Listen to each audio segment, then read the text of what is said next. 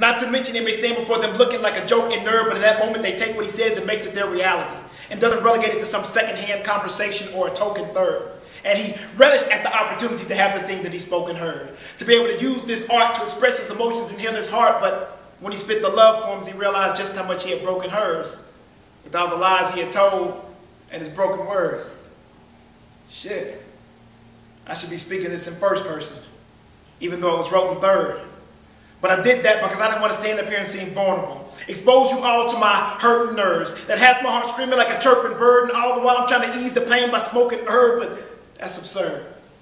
So instead of spitting this how it was written and repeating a bunch of he's and she's and hims and hers, I'm going to tell it to you like it is, because after all, these are my spoken word. We our fam, right? I can be honest, put it out there. I have a confession to make. You see, I thought that love was this blessing you fake instead of a blessing to make. I mean, with all the pressure from that love shit she was putting on me, I thought I would pretend a little bit to help lessen the weight. You see, I knew exactly where I was in this relationship, but I kept her guessing the state. While she was yearning for the next time that we would speak and burning for the next time that we would meet, I wasn't even stressing the date. See, she'd be with her girls professing her love, and I'm with my dogs confessing the hate. I didn't realize that I was messing with fate. I mean, looking back on it now, I guess you could say I took her love and abused it. Had it was real, but thought it was fake because I had confused it, but I spent my time on the grind. I'm trying to get more signals than you'll see in sheet music. Willing to gamble with her heart because daddy needs a new pair of shoes, shit. Besides, when it came to her love, I didn't think I would lose it.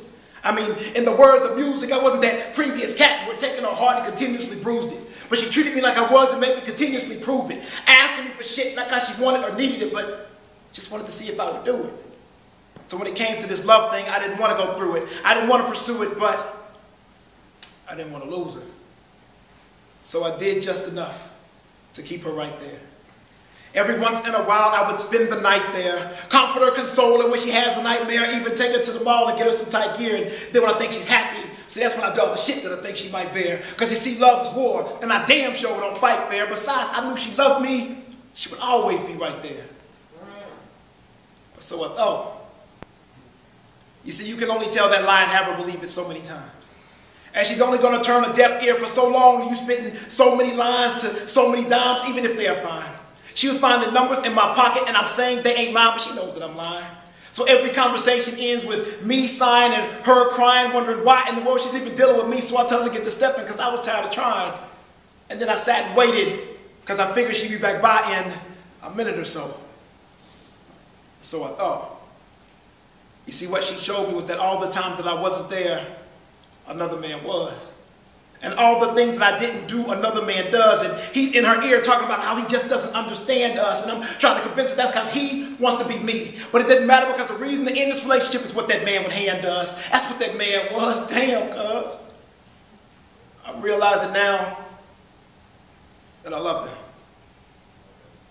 I have a confession to make. See, I realize now that love is this blessing you make. It is one you create. It's not one you can fake. Love is holding her close and telling her how you feel while caressing her waist. Love is convincing her that no one has ever taken her place. You see, love is not lying and shit and trying her wit while professing your case, but love is trying for this. It's willing to be dying for this while passing all of the tests that you face. You see, I've learned my lesson today, and I'm guessing I'm late. Because I've had love once, don't know if I'll find it again, and I'm stressing the weight.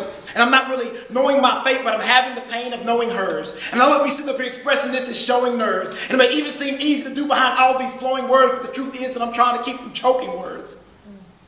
Trying to put together thoughts and emotions with broken words. But still thankful to have the things that I've spoken heard, to be able to use this art to express my emotions and heal my heart. Thank you all for listening to my spoken word.